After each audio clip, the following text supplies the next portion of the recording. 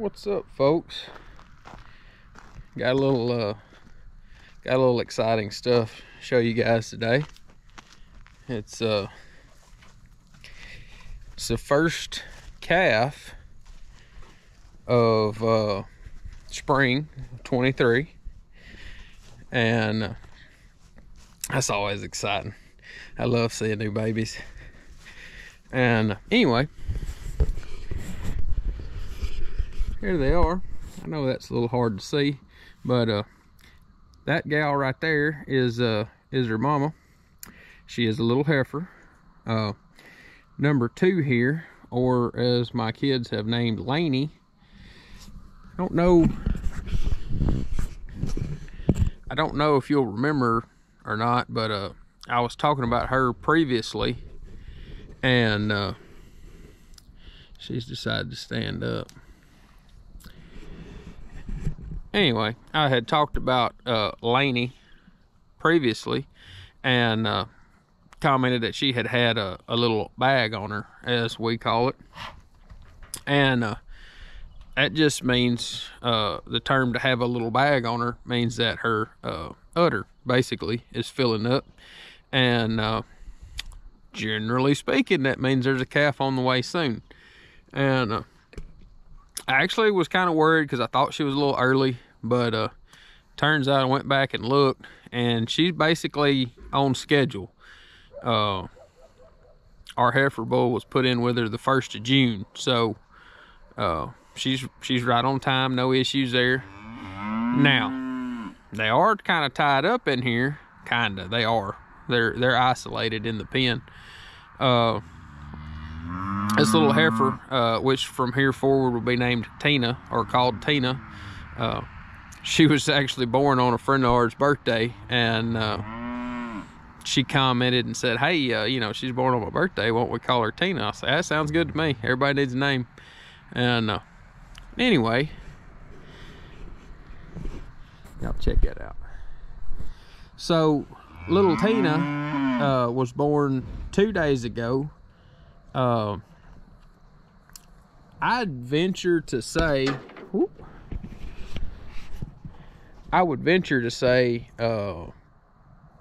sometime after lunch 2 days ago. I found her day before yesterday,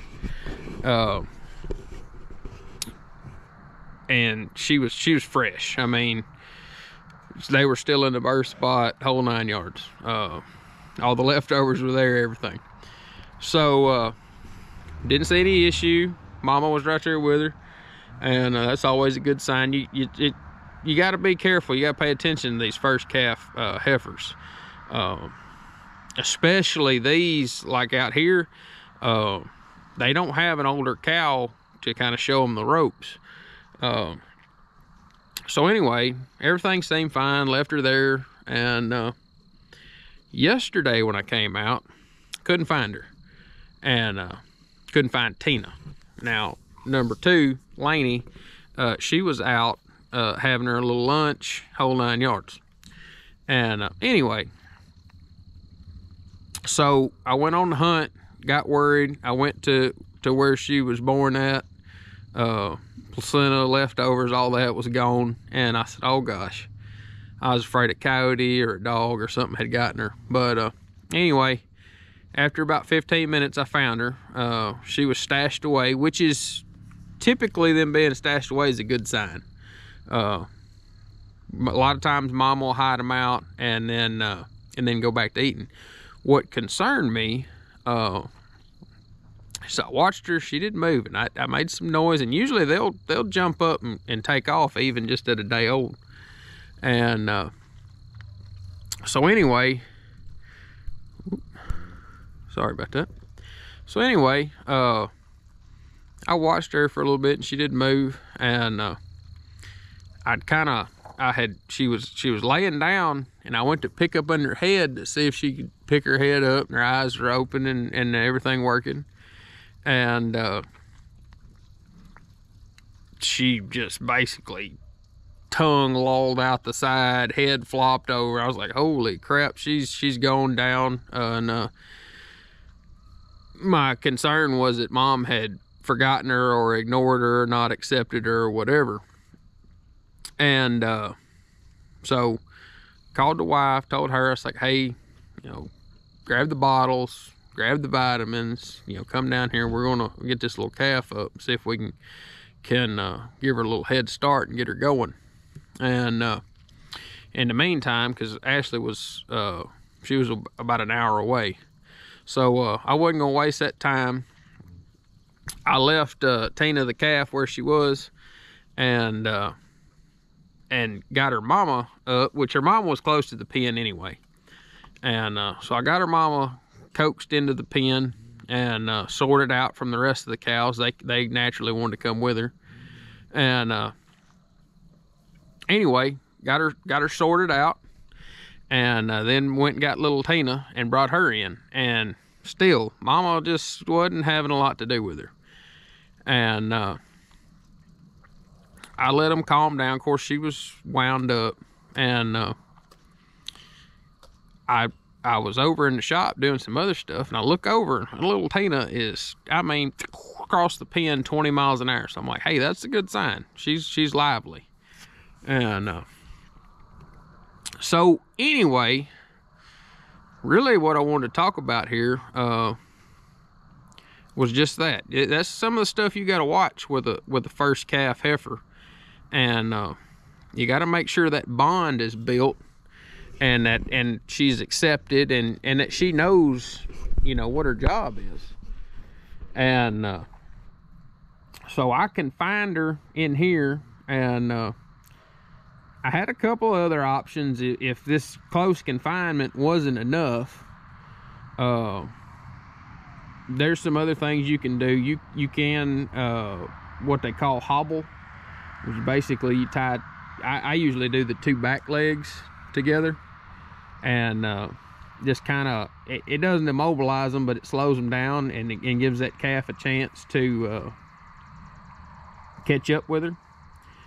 But I watched her, and she was eating. She was a little nervous. She wasn't doing real good, wasn't real strong, but she was getting at least a little bit. So I said, hey, all right, I'm gonna leave them tonight. Came back out today, and she seems to be doing pretty good, pretty strong. So I'm gonna keep them one more day in here, and then I'm gonna let them loose and kind of see how they go. I think she's gonna be okay. She's pretty fast. I wish I could have caught it earlier. When I came around, I had the tractor out here running. When I came around, all these heifers on the outside were over here by the highway, and they were excited. Thought they were gonna get some fresh groceries, so they come, kind of pretty good trot over here. And little Tina was laid down in the other end of this pen, back over here. And buddy, let me tell you something. She got excited, and she got up and got moving in a hurry. So I'm not overly concerned.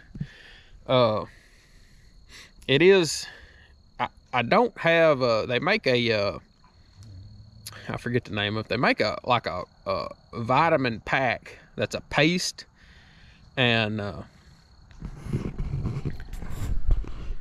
don't know if you guys can see that right there, but that's another good sign.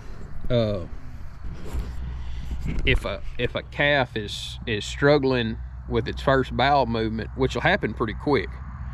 If a calf is struggling with her first bowel movement, the mama will lick back there in the rear end area, and I don't know exactly what that does, but or why it does it, I should say.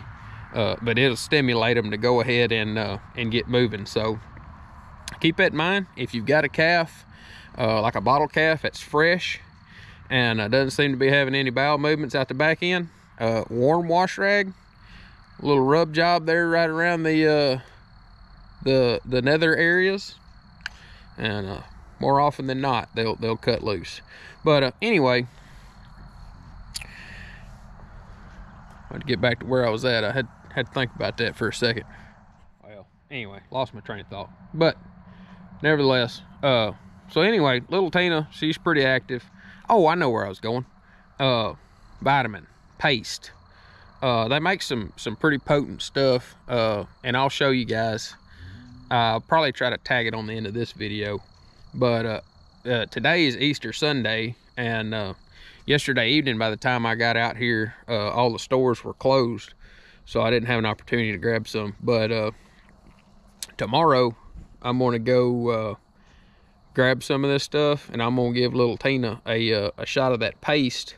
And it's got, I mean, it's like B12, stuff like that, and it'll really help them out. So I'm gonna keep them in here one more day, and I don't know if you guys can see that, but she's getting her some dinner. And it's a little hard to tell, but that little light colored speck right there, that's a poop. That's little Tina's poop, and another good sign. So anyway, what I wanted to cover was just some little bit of information. I know the way meat prices and stuff are right now, there's a lot of people that have got, you know, decent sized yards and stuff like that, that have gotten or are considering getting a bottle calf. It's a pretty inexpensive way to get started, either to make you a little herd out of, or to eat later on. But you know, a lot of times that happens pretty quick, and somebody has the idea like, hey, you know, I could raise a bottle calf or whatever, and they may or may not have any idea what to watch out for.